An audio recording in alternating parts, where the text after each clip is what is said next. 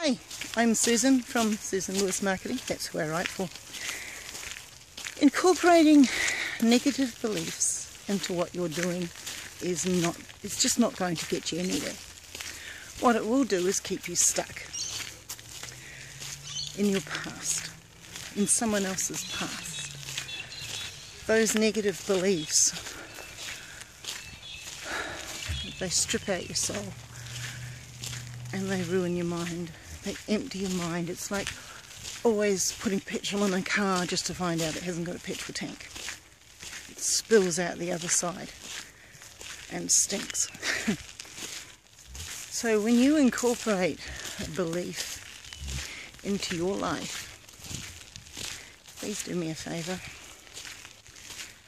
Due diligence. Check it out. It's like check out your car to make sure it's got a petrol tank before you fill it up with petrol, and a petrol cap so as to protect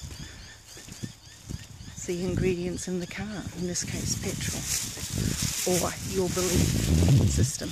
Okay? Like I said, I'm also autistic online and I love it.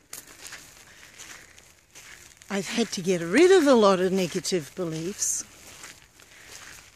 Fear, anxiety, fear at one scale, anxiety to another, just to get that far. And you know what? Was it worth it? Oh, yes, worth it. Definitely worth it. So, you want more? Like, share, subscribe. Definitely make a comment about how you got rid of your negative beliefs, or how you didn't want to allow one to take root. Oh yes, that'll be good. Love to hear from you. Catch you later. Bye.